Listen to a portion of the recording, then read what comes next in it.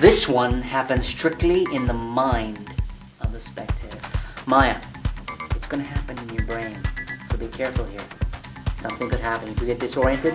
You could have a trickle of blood come down. Let me know. You could get all disturbed inside. Here we go. This is a mental experiment. Pack of cards. Okay. Now take the cards. Let's divide them about in half. Let's say about there. Half for you, half for me. Place your hand on top of the card. Do not let me get near them. Put your other hand on top. Okay? Perfect. Okay? I want you to like smash your head down on... No. You leave them right there. Okay? Hold on to the cards. I'm going to ask you to think of one of the cards you see here, okay? One of the top 3 or 4 or 6, or actually any of them. Any card you want, Maya. Think of it, grab it in mind, hold on to it. You got a card. Will you remember the card?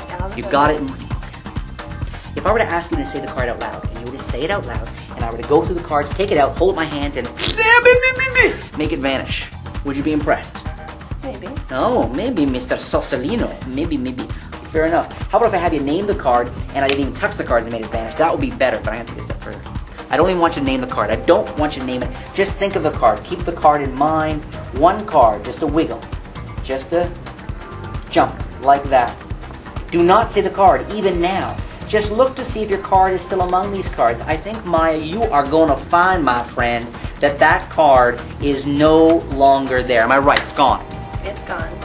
What was the card you had in mind? Ace of clubs. Lift your hand. I want to show you something. Something pretty darn freaky, because you'll see now, in the dead center of the cards you held from the very beginning, the one card you had in mind the whole